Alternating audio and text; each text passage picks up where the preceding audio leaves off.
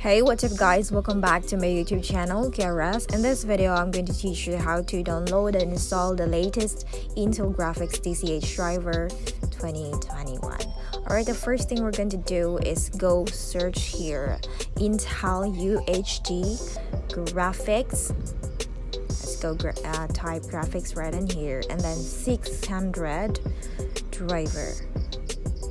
Alright, so we're going to click enter.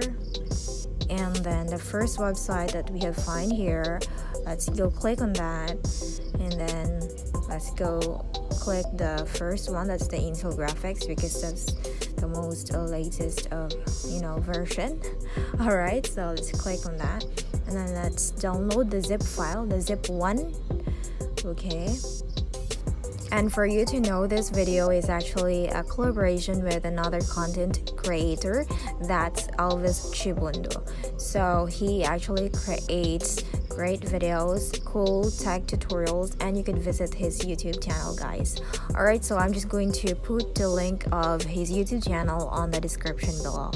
Alright, so we already have downloaded the file, and yeah, let's just find it on the download file and then go drag it on our desktop. Alright, so it's here, yeah, and then let's go extract it. And yeah, let's wait for a bit.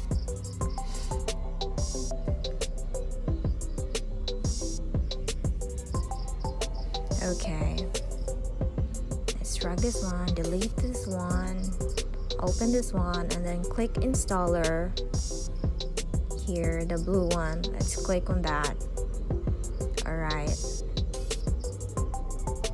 and then it will show you this one. So let's now begin installation. Let's go click begin installation, and then it will okay, next, and then let's pre-install, and then let's now install start. Alright, and then it's just going to make this a fast forward a bit.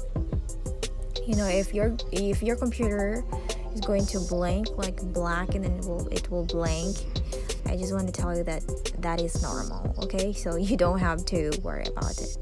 Installation complete. Alright, so let's reboot our PC.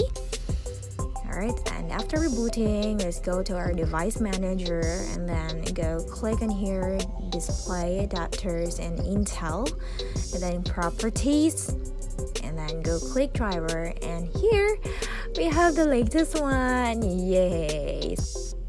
And for you to know also, DCH drivers don't come with Intel Graphics Command Center. So what we're going to do is manually install that in our Microsoft Store. So let's search in Intel, and then yeah, let's search on that, and then let's go click the first one on here.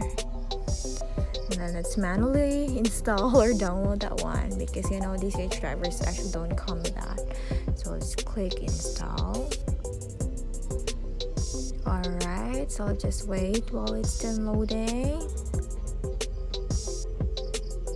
Alright, this is just small file.